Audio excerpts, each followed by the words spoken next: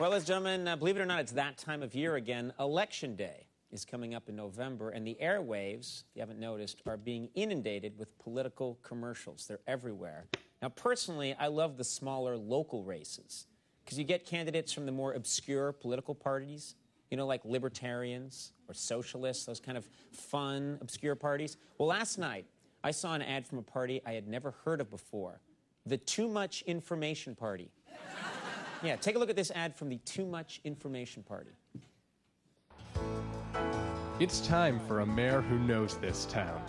A man like Jim Richards. I was born right over there at Roosevelt Hospital. My mother had trouble dilating. Nevertheless, the birth was vaginal. Jim Richards is a man with experience. I served for 3 terms in the state senate. The first time I got to second base, I was 16, and the girl was asleep. Jim Richards represents the Too Much Information Party.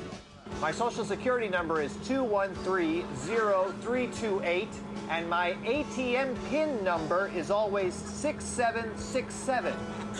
Jim Richards loves his family. That's my son, Jim Jr. We're telling everyone he has a learning disability, but he's really just stupid.